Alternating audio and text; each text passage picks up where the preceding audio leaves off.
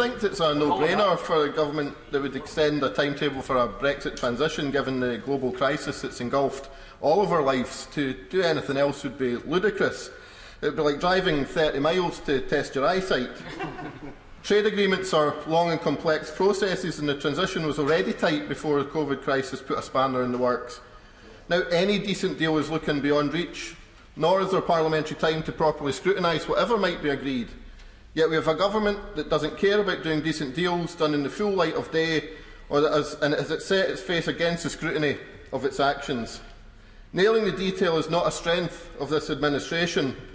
On even far easier questions, on the COVID-19 strategy, for example, you would have thought they would have an angle on what they actually wanted to achieve by now. Yet when I asked the government whether elimination was part of the plan, I received a holding reply on the 6th of July telling me the government cannot answer the question within the normal timeframe. How can we trust them with the timeframe for Brexit when they still don't even know what they expect to achieve from this situation?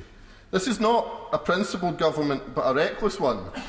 We know they are reckless with public health advice, and Dominic Cummings' hazy drive to Durham during lockdown is testimony to that.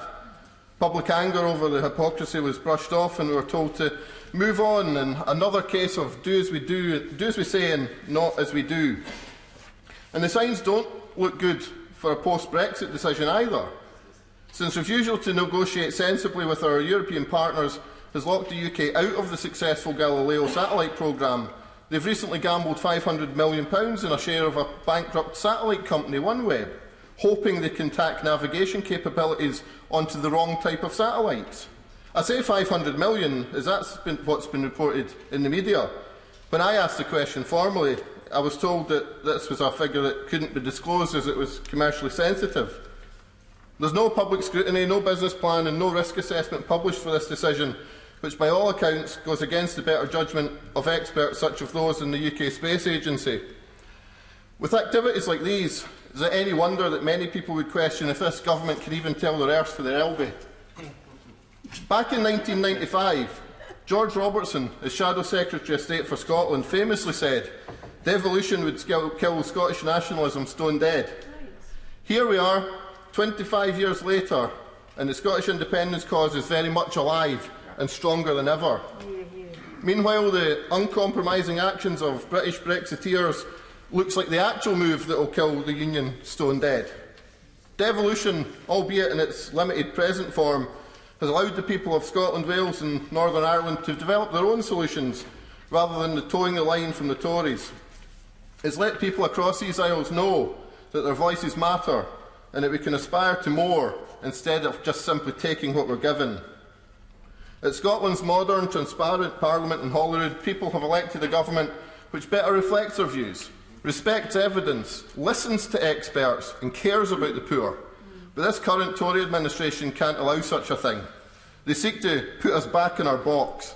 And they'll dismantle the democratic structures so hard won by the people of Scotland.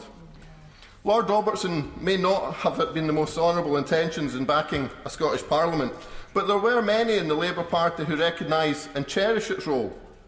We in the SNP, together with them at that time, and we must stand together again now, as the institutions are disgracefully disrespected by the actions of this government. Even as recently as 2015, Gordon Brown was promising greater devolution and home rule. It's unfortunate, therefore, that the party of home rule has apparently forgotten its roots, and it's certainly shown by the pity that so few of them here today. This is a government... few.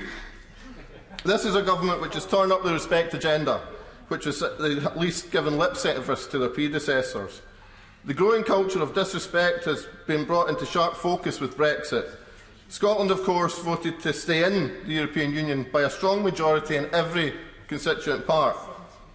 The hostility displayed towards Europe by Brexiteers, the thinly veiled xenophobia from some, was abhorrent in these benches as it was to the people we represent. After the Brexit vote, the Scottish Government tried to find the least damaging compromise, yet it was rejected. On devolved competencies, this Government has seen no need to negotiate and reach agreement with the Scottish Parliament, and they just press ahead regardless.